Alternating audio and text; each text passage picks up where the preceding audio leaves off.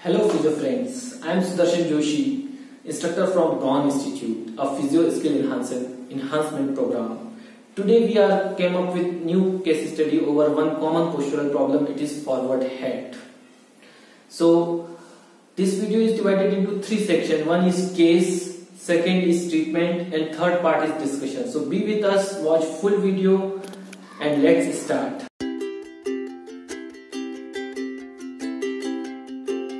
A father of a female patient aging 26 years came to us inquiring about her poor posture as she had a forward head posture. We gone through number of exercises of neck but unable to fix it. Can you assess the problem correctly and suggest a suitable treatment? We assessed her thoroughly with some passive and active movements and postural stability test and came to a conclusion that yes, definitely we can help to reverse her head attitude.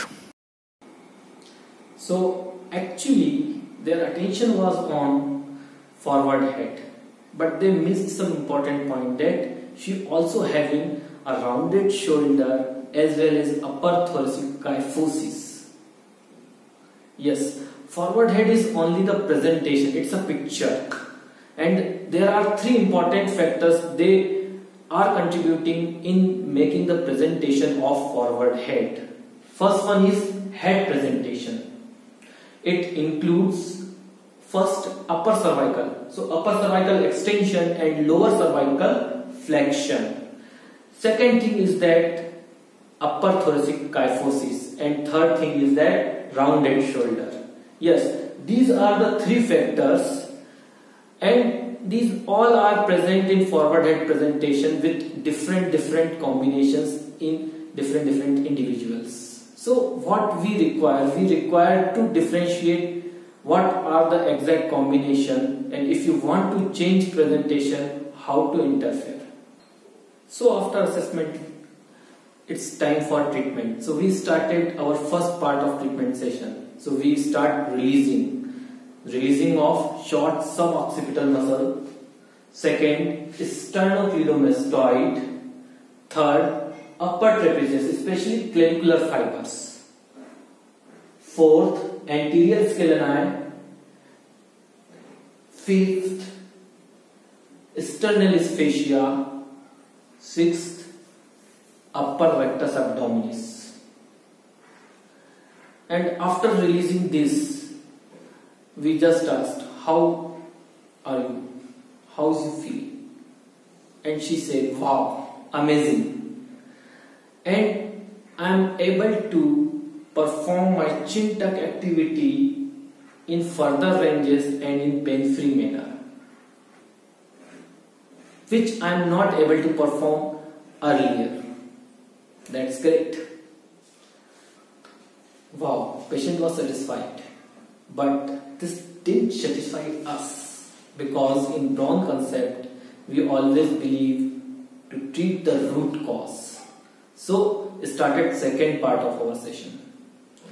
In the second part we released her gastrocsoleus complex, which was earlier short and tight, as well as activated her glutes, and then again reassessed. Wow, now a big change in her posture. Her head perfectly aligned without her conscious effort. That's what we want. After that started third part of our treatment, and with that we released ankle retinocula and prescribed few home exercise programs that are especially included eccentric training for the gastrocsoleus complex, strengthening part of glutes, and some rotatory mobility for the thoracic spine.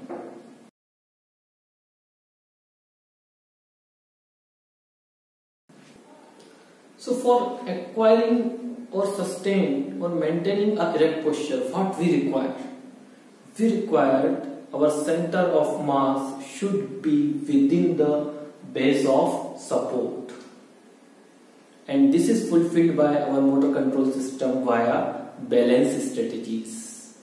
We all are familiar. What are they? They are automatic occur within 18 to 90 milliseconds after the threat of instability perceived. And we all are familiar with these three terms: ankle strategies, hip strategy, step strategy, and suspensory strategies. So now I want to put light on less discussed movement. So when you push someone to elicit the ankle strategy, simultaneously head is also forwarded. And this was an attempt of motor control system to bring your COG within the base of support, which are going suddenly posterior due to push.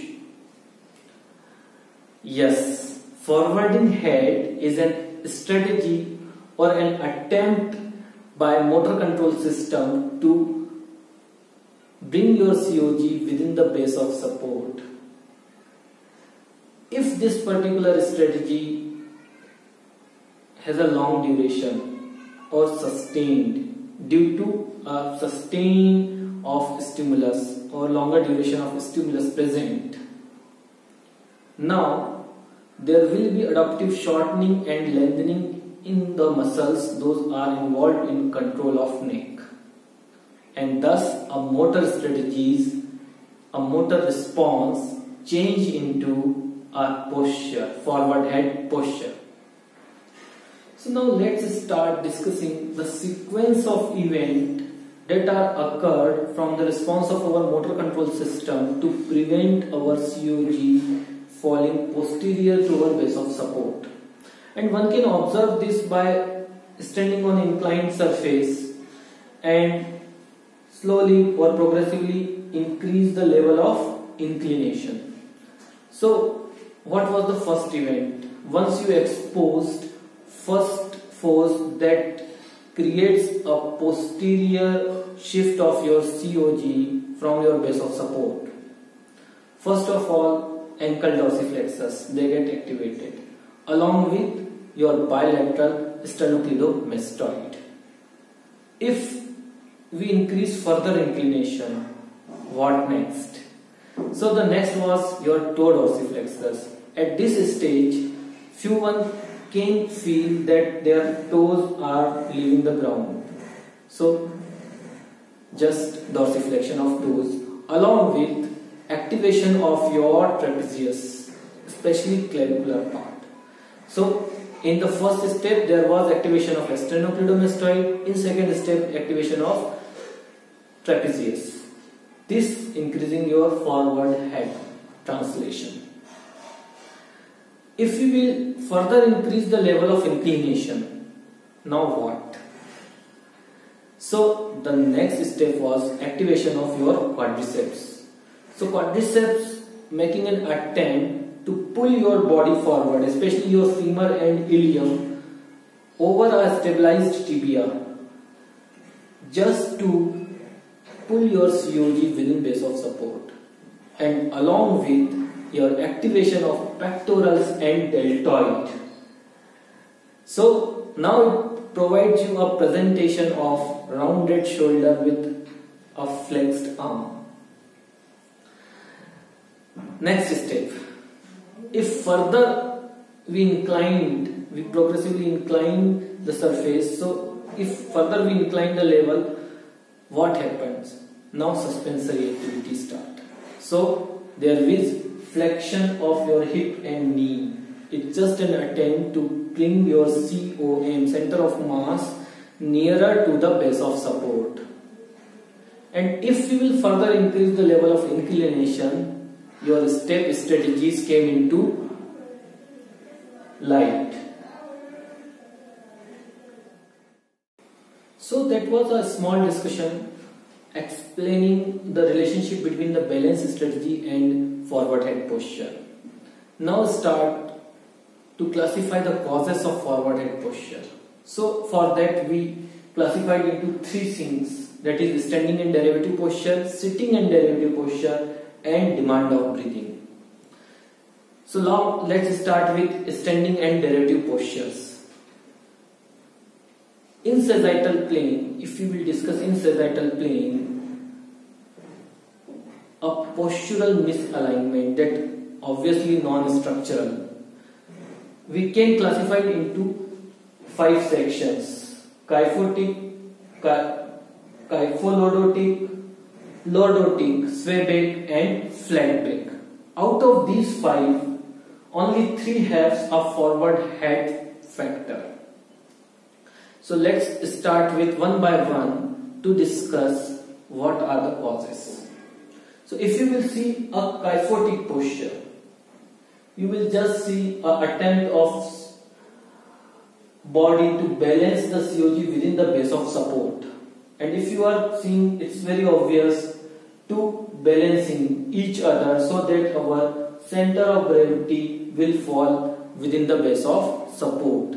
Almost same thing with the kyphoscoliotic posture. 3 segments are especially involved: thoracic spine, lumbar spine. So one is moving here, second one is there, and again head is forward.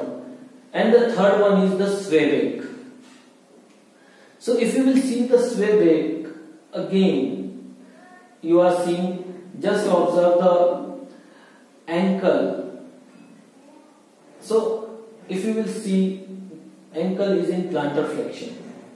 So more COG is falling towards posterior, compensated by a recurvatum at knee, and again came into the balance position. After that, same thing, pelvic goes further, followed by the thoracic spine, and then result is head forward. So in a gist, I want to tell you is just compensation 1 over 1, 1 over 1. So they are just adjusting one segment over another segment to just balance the COG within the base of support. And if we are intelligent enough that we can discover why this forward head is there, we just need to evaluate the sequence from the feet till the whole body in sagittal plane to just evaluate what is the sequence, why this head is moving forward. And once we are evaluate this, it is very easy to dissolve the forward head posture. So now the next point is sitting and derivative postures, and that contributes most because at this time sitting is more increased than comparative to the standing and walking. So in that sitting derivative postures, first thing is that iliofemoral dissociation, or you can say the freedom between ilium and femur. And if it is less than 90 degree, if it is less than 90 degree, and if it is not available more than 90 degree and one person sit, you can see in picture that once it is less than 90 degree, it pushes your COG posteriorly, and to bring it forward you need to a thoracic flexion as well as a forward head. And what are the 2 responsible factors for the iliofemoral dissociation? The 2 most common is that tight hamstring and tight and short glutes. So they are the responsible for association between ilium and femoral. Second most thing important, most of the time a wrong sitting surface, or you can say wrong chair. And if your chair is inclined, that is up from your knee side and down from your back side, so an inclined sitting can further increase the problem. Third one is demand of being forward. It's like just to work on computer or you work on your desk with once you require to sit with backrest. So demand of being forward also increased forces to bring your head forwardly. So these are the sitting and derivative postures. Now third one was demand of breathing.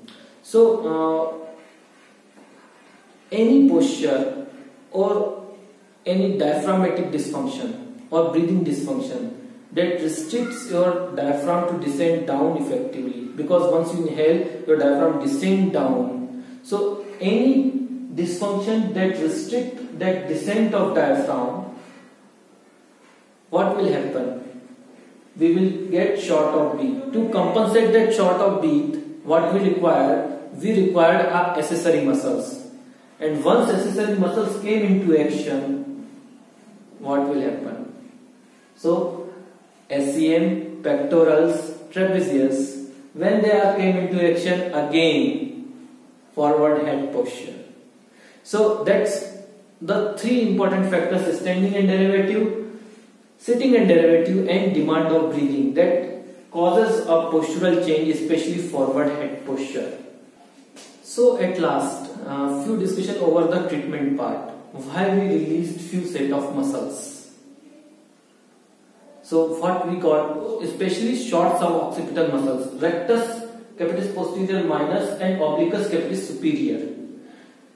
Another one is sternocleidomastoid, upper fiber of trapezius, especially clavicular fibers, and anterior scaleni. So if you will see, the orientation of all these muscles are in inclined direction.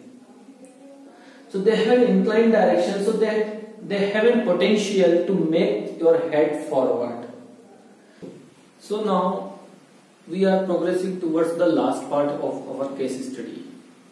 It's a philosophy of treatment, why we adopted a sequence of treatment method.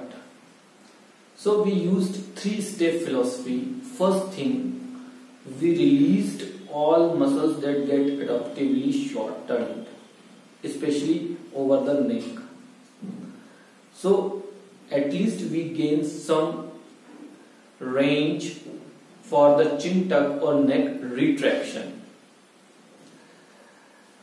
After completing this release, the second thing, we all sort out the global influencers, or you can say global factors, that compelling our motor control system to place our head forwardly for control of or for the maintenance of COG within the base of support. So in the second step, rule out all the causes, what are actually influencing, what are the global causes that influencing my motor control system, so that my motor control system placing my head forwardly.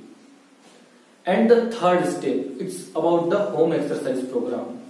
So in home exercise program, our aim is to just adequacy of length tension relationship. So all those who get adaptively shortened, we will choose a eccentric control, so that they get appropriate length tension relationship. And conversely, those get adaptively lengthened, we will choose a concentric loading. And the third part is that mobility, and especially mobility for the thoracic spine. So that's what about the case study of forward head posture. So what you feel about this case study? Did you like it, or you want to add some more suggestions? So please write your comments. We always welcome suggestions. We'll meet you very soon with new case study. Take care. Bye bye.